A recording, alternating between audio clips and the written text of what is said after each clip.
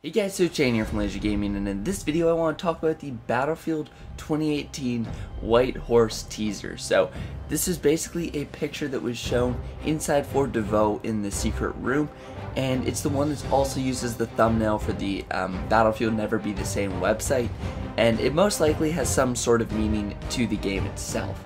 So we're just going to kind of go into the possible different meanings of the White Horse, where it's been used in history and that sort of stuff. But if you want all the up-to-date news on Battlefield 2018, don't forget to subscribe down below for much more Battlefield 2018 content. And also, for all my Hardline fans, I've been posting some Battlefield Hardline on my second channel, moving a lot of the Hardline content over there. There'll still be some here, but just thought I'd let you guys know. So basically, we're going to just go through chronologically some of the different references to this in different wars. So in World War II, we had The Perfect Horse, which was a book written about the horses that were stolen by Nazi Germany, and then the Allies had to go in and take them back. So basically these horses were pristine race horses, and the Nazis wanted to steal them so that they could breed them and sort of create like a master horse race. Sort of what they were kind of trying to do with people, but with horses as well. Pretty disturbing, honestly. And also, what ended up happening is an American battalion went in to try to rescue these horses, and they successfully did. What happened afterwards is kind of sad. The horses were not really returned to their rightful owners. They were just kind of like sold off and given away, which is kind of sad, but it's still pretty cool that they were rescued from sort of that just breeding lifestyle, and they were able to go back to being racehorses. So that's one of the ones in World War II, and that's a pretty strong and cool reference, because that could be something that would be in the War Stories campaign.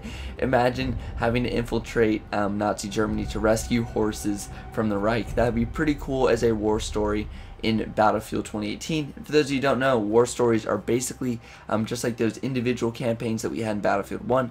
Each of them is about an hour or two, and you sort of just play through them like a mini campaign.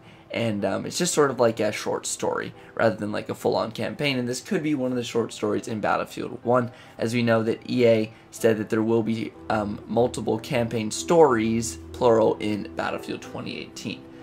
So the next reference comes in the Korean War, and this is at the Battle of the White Horse. Now this one isn't as specific. There's just a White Horse bunker in Korea, or a White Horse hill that the two sides were fighting over, and it just ended up being named the Battle of the White Horse. The reason why I don't think this is necessarily as pertinent is because the battle only had 19,000 casualties, which is quite significant, but I mean, compared to World War II and the Korean War as a whole, and some of the bigger battles in both of those, this isn't really that significant of a battle. However, it is still mentioning a white horse, so I thought I'd tell you guys that, because who knows what the developers could be going for with this tease.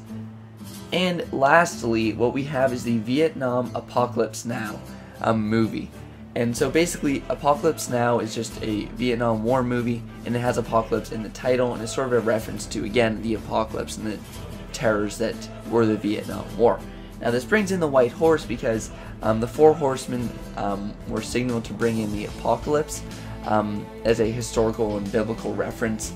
And one of the Four Horsemen is a white horse. So that one's a bit more of a stretch, but again, I thought I'd bring that to you guys, just so you guys sort of have all the information.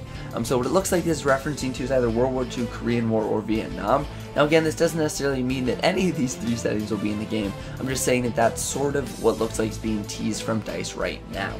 Now again, this could still go modern, and this picture could mean absolutely nothing.